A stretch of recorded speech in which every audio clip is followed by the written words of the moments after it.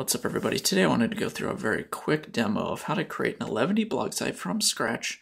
So to do that, we just want to start out by creating a homepage. We'll call it index.html in our file system. Put some HTML boilerplate inside of it, and inside of the H1 on our page we'll say my blog. Now to run Eleventy, we'll do that on the command line with the --serve flag, which tells Eleventy to start up a web server for us. We command click on this URL, it'll bring it up in our web browser. And you can see that it's rendered our HTML. Next thing we want to do is create a folder for posts. You can name this whatever you want, but we're just going to call it posts for now. I'm going to call a content file that we create here post-1.markdown. We want that markdown extension so that we know inside of our content that Eleventy wants to render this as markdown. I'm going to put a post title here. You can see on our command line that Eleventy has rendered our first post from markdown to HTML. And if we navigate to that file in the URL, you can see that it's rendered HTML as well. Now the problem here is that it's just rendered the markdown content and it doesn't have any HTML boilerplate around it. To solve that, we'll want to create an Eleventy layout file. And we'll create an _includes folder. You can name this whatever you want in your configuration file. The default is _includes, and we'll name our layout file layout.html. And what we'll do is go ahead and go back to our home page and copy the HTML boilerplate here into our layout file and save it. Now we want to reference this layout inside of our content. To do that, we'll use front matter, and we'll just say layout equals layout.html. That will tell Eleventy to wrap this content page in the Eleventy layout.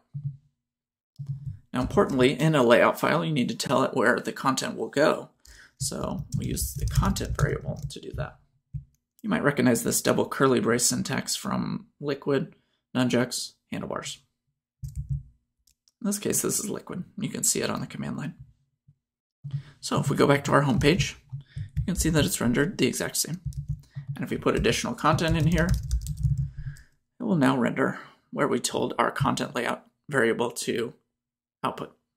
To apply this also to all of our blog posts at the same time, even though we only have one, we can create a directory data file in the posts folder to tell Eleventy to apply this layout to all of the files inside of the post folder. So we'll call it posts.json. Inside of it, we'll say layout equals layout.html. And that will apply these data values to all of our content files inside of the post folder because this name matches our folder name. So if we go back to this, we'll see that Eleventy has wrapped our new markdown file with our layout content. Now we have two H1s here. We probably don't want that, so let's fix it.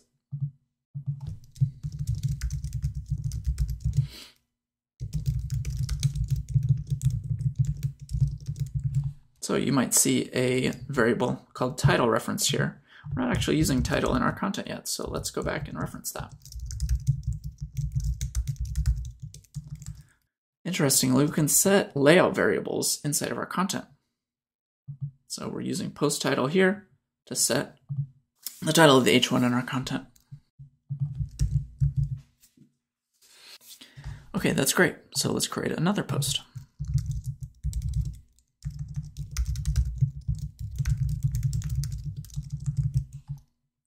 Okay, now we have two posts listed here.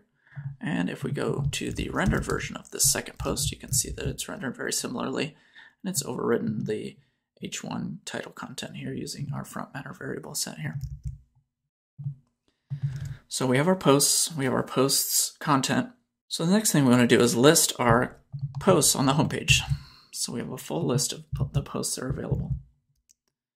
And to do that, we can use something in Eleventy called collections. And to set a collection in Eleventy, we'll go back to our directory data file and set a tag. We'll call it post. And now Eleventy has grouped all of the content files in our post directory as a post tag to be referenced in other files. So we can loop over those. Collections.post.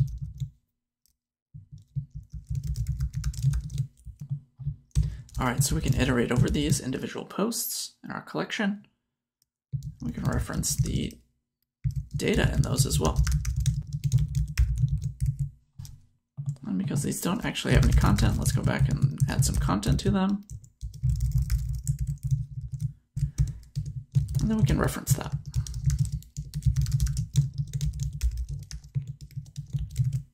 All right, and if we want to link from our blog post index to individual pages for our blog posts, we can do that as well using post.url.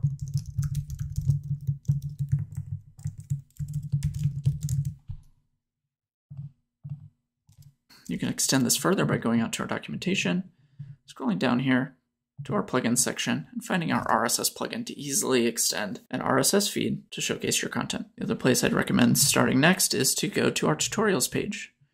We have an Eleventy base blog project that really takes you through the full range of things that you might want for a blog. So check it out, let me know if you have any questions, and keep building for the web.